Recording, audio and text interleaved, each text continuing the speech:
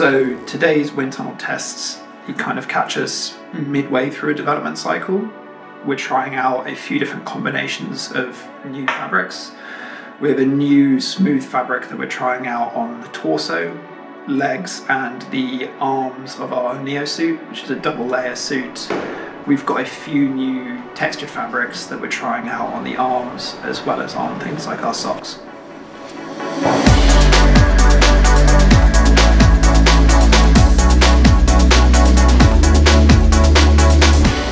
In cycling, the majority of brands will make quite big claims about their kit, saying they save X amount of time over a certain distance, or this suit is 10 watts faster than our last suit. But the data is very rarely ever provided to back up those claims. So what we do is be as transparent with our testing as possible.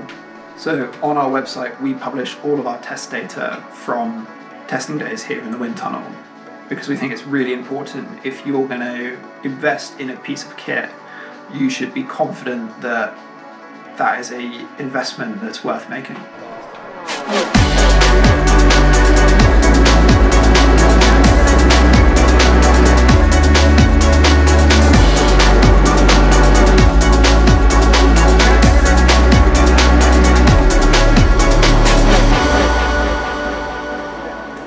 So this is a control test that I've run quite a few times.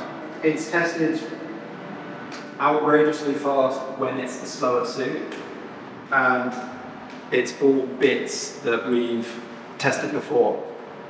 So there's just some weird stuff going on. That panel is higher, which might be why. It's funny because you consider wind tunnel testing sort of an exceptionally precise art, but every now and again you do get results that just sort of are quite strange. You get 5 to 10 results all telling you one thing. You test it again and you get one result that tells you the polar opposite. So you go, okay, something weird is going on here. You've got to work out which one is right and which one is wrong, and sometimes you find out, like, okay, there's something wrong with the rider or the fit, and you test it again, and you go, okay, that's right, it's showing as you expect. Sometimes you look and you can't see anything wrong, although you then go and test it again, and the numbers say something different. You've just got to do lots of testing so that you have a high volume of data to make your decisions from. The advantage of a mannequin would be the repeatability of it. So whilst the legs on this one don't move, obviously it's static. It's not a particularly real world scenario. The movement of a rider is good for that, but for repeatability, if you're looking at very fine details, then it's more useful.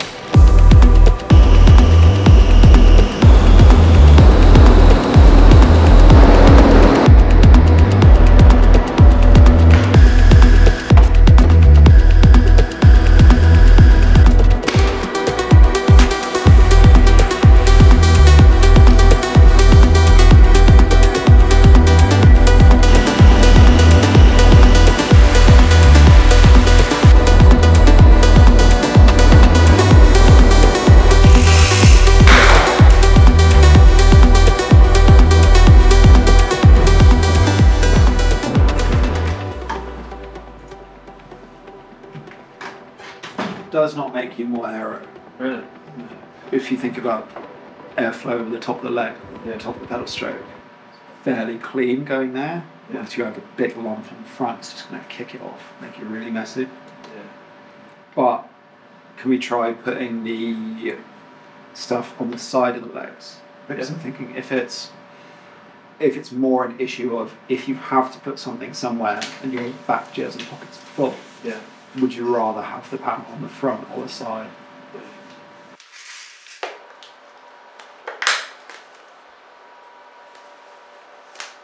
Yeah, because the thing is, like, if I'm just, as I say, speaking from a functional perspective, if I'm trying to get something and I'm pedaling, getting something out of there is actually quite hard, whereas getting something out there is a lot easier. So like you're bumping around, like there's like stuff going on, and this is like this is a lot more controllable. I think this is.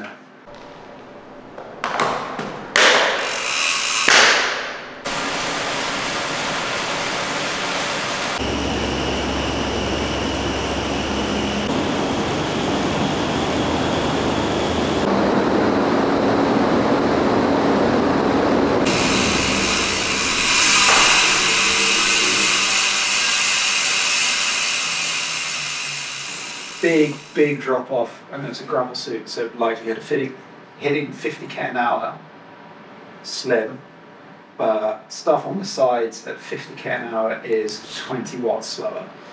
That's a big jump. If you want pockets, the fastest option is to have them on the front. If they're not particularly useful, then the fastest thing to do is not have them at all. But pockets on the side is definitely the slowest. What we do is A/B test. So you'll start off with a baseline and then change one thing.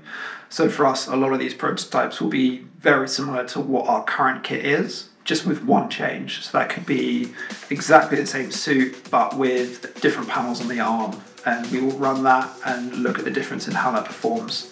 And gradually over time and numerous different wind tunnel tests, you end up with new and improved kit.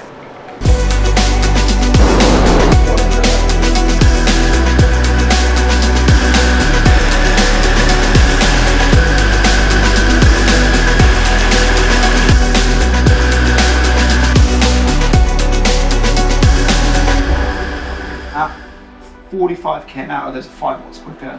So the current socks that you did before that run, you did 400.5 watts. And then with the socks you've got on now, you did 395.5.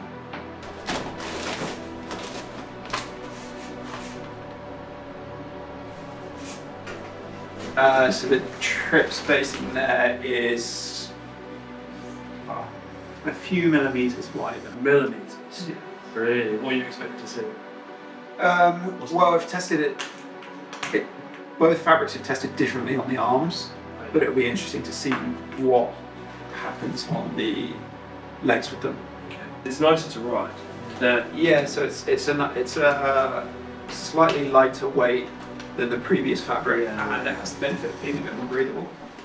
The previous fabric we've used is a really nice one, but quite a few things work against it in the sense of trying to grip. Yeah.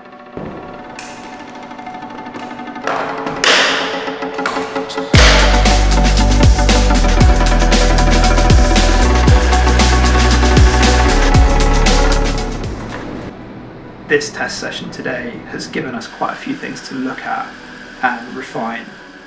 I think it's important to know that these are test sessions.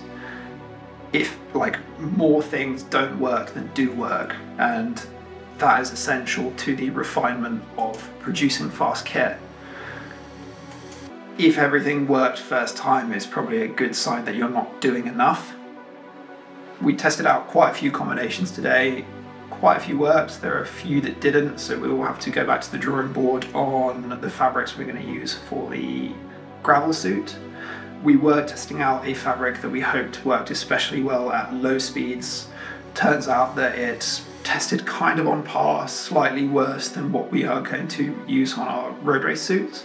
So those fabrics will remain the same between the road race suit and gravel suit. For aero socks, the prototype that we tested today is considerably faster across the entire speed range than our current one. And again, in our single and double layer skin suits, we found some nice results with one of the textured fabrics for the arms, as well as the smooth fabric for torso and upper layer on the Neo suit.